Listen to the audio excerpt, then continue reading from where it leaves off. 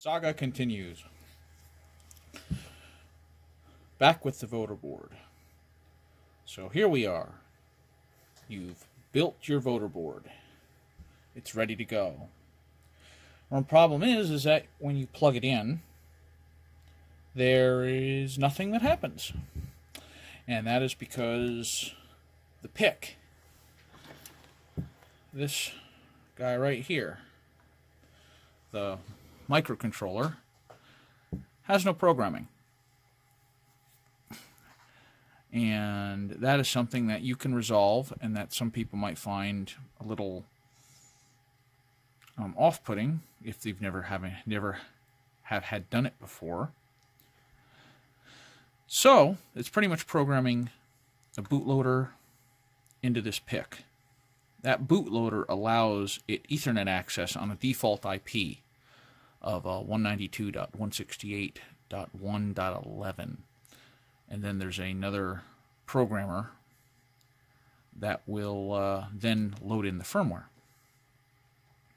Now, there's a way to load in the firmware without loading in the bootloader, but I'm not going to get into that. So, to step back a little bit, show you kind of what I've been doing. You might have noticed on this board that some of the ICs, in fact most of them except for these two here, are socketed. Those devices are socketed. I like to have socketed ICs just in case I need to change one, in case there's something wrong with one. And you can just pop it out and pop a new one in and have a nice day, especially with through-plated pads, which can be a real bugger to get the solder out of. You also notice on this board there's this little odd guy right here. This is a SOIC to DIP adapter. This adapter, basically a little experiment. This IC is obsolete. That goes in this socket. But there is a surface mount version of it, and this is it, and it does work. It works just fine. I managed to grab some off of eBay of the originals, as you can see on this board here. That is started to be populated as I get the time and funds to purchase parts. The reason why this isn't socketed is just to me being impatient. So, same reason why this guy isn't socketed here. So anyway,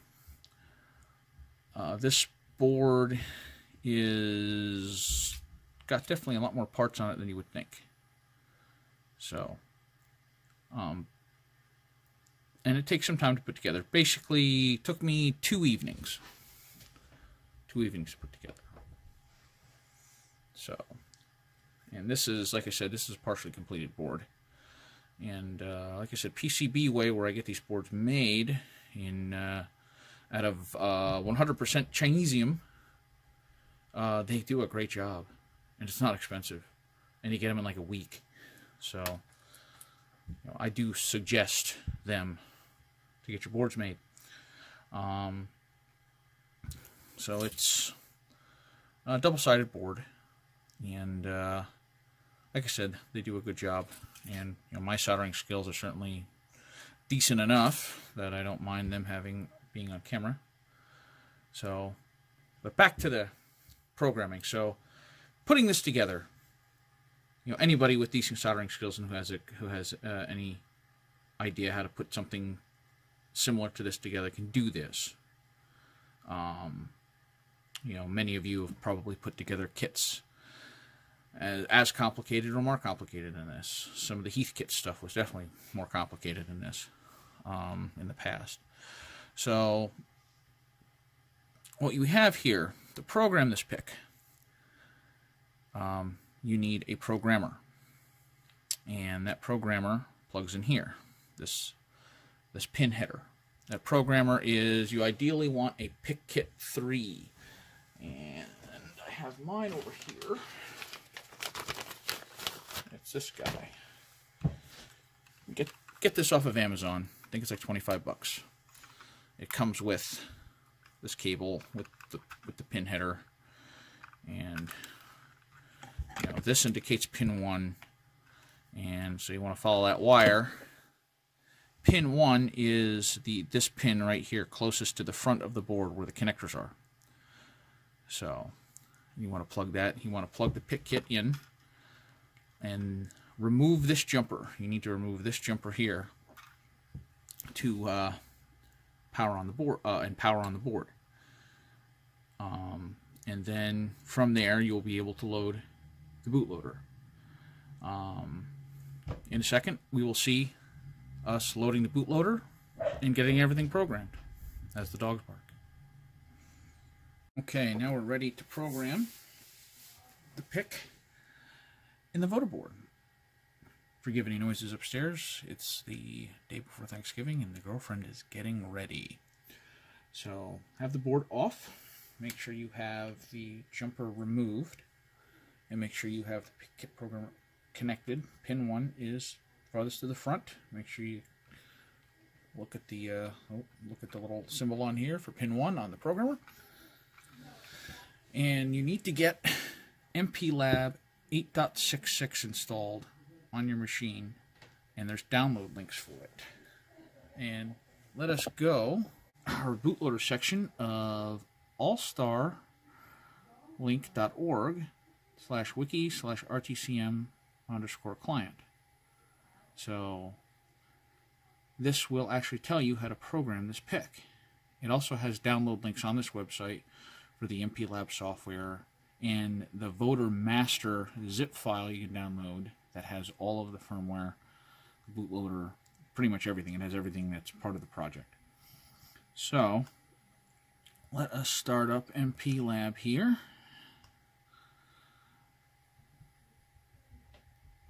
Start up MPLAB here. And let's go back to our, let me go back to Firefox. There we go. We go to project, open, in voter-bootloader.mcp. So let us do that. Project, open, and that's going to be in that master file here. And you're going to find under the master file, under a folder, VOTER. I don't know why I keep calling it VOTER. I'm having a strange day. The VOTER bootloader. So let's open that. The next piece of information they give us, go to File, Import, VOTER, under VOTER-bootloader folder, enc_c30.cof. So we'll go to File, Import, enc_c30.cof. This one, the SMT version, is actually for the RTCM, which uses a slightly different PIC. But you want this one for the PIC we are using. Open, and then that will say loaded. Next thing you do is we want to choose the programmer we're going to use. Select programmer and select PIC kit 3, and we'll put that in there. It's got the firmware type for this PIC already in there, and it's yelling because I don't have the board on yet. Another thing you really want to do is make sure you have the right device selected. This is the right device, DS-PIC33FJ128GP802. The SMT version that's in the RTCM actually has version 804. So hit OK, and we're going to turn the board on. What's going to happen is the MPLAB is going to detect the device. Target detected. So let's go back to our directions. And it says attach a PIC kit, select your programmer, go to program, programmer, and program. KC2IRV, Allstar repeater system. So configure, tools, programmer, so program, and it will program. It is now programming it with the bootloader. Programming, verify complete. So there you go. Your bootloader is in there now. Now that that bootloader is in there, There is no what do you call it, firmware. Just a bootloader. The bootloader will allow you to load in the firmware. So what you want to do is shut off the unit. I'm going to shut it off. I'm going to move my camera back over here. We're going to disconnect the PIC kit. Put our jumper back in place. And what we're next going to do is connect Ethernet up to this.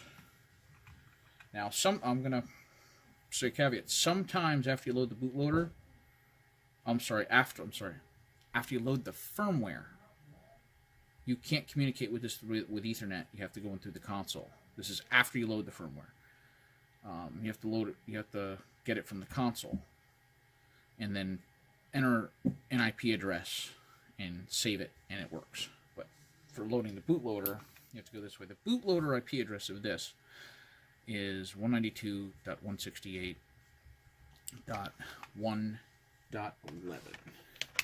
So let me get my laptop set up here in that IP address range. I'm going to turn this on. And give me just a second here. Need to program it in the address range in order to get this working. So I am already in that address range. See that it's blinking fast. It means it doesn't have any firmware yet. So close, close. MP Lab has done its job. We don't need that. Now, what we're going to be going to is under Voter Master. And I'll bring you back to the laptop. Under Voter Master, in the master folder that you're going to download, we have, it's the eBlex C30 programmer. We're going to open that, and then there's just an executable in here, and we're going to open that. And this address is set. We're going to look for the file, which is going to be the firmware file. And in this particular one, I like to use Chuck Squelch. And I'll explain what that is later. But this, these firmware files will work. This is, I think, the latest revision, if I remember correctly. I thought 1.6 was, but I can't find it in here. It's all 1.5. So there are other options here.